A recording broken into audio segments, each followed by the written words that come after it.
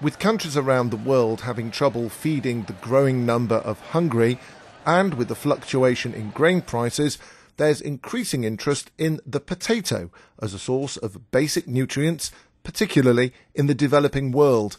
Over the next 2 decades, the world's population is expected to grow on average by more than 100 million people per year.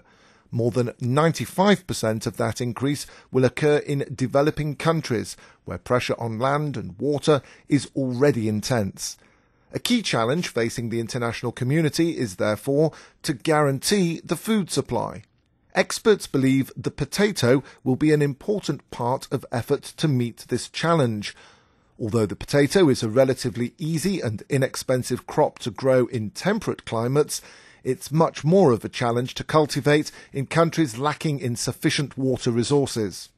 We in the Middle East are dominated by hot climate, warm and dry.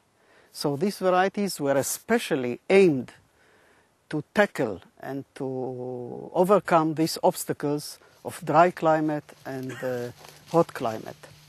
Levi is an expert in growing potatoes, especially tailored for the climatic conditions of semi-arid countries in the Middle East and elsewhere.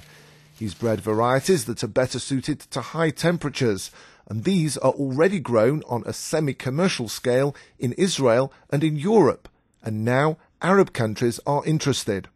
Potatoes require plenty of water, and so the issue of irrigation is crucial.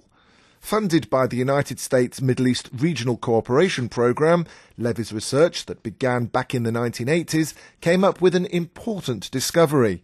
Certain brands of potato can be irrigated with water containing a moderate level of salinity or saltiness. Part of our project with our partners from Morocco, Egypt and Lebanon involves the use of saline water for potato cropping. This is quite a relief for our region, where freshwater resources are very limited, and we have resources of saline water.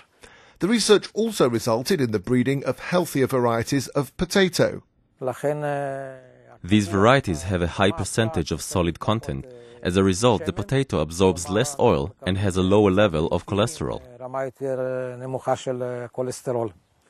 Since 2003, Levi has directed a number of workshops in Israel, Morocco and Egypt. The next workshop will be hosted by his Lebanese partners, although, because of the obvious political obstacles, it'll be held in a third country. Scientists usually are not enemies. We find it very, very rewarding to cooperate with our partners in Lebanon. The situation now between scientists, Israelis and Lebanese, is like peace.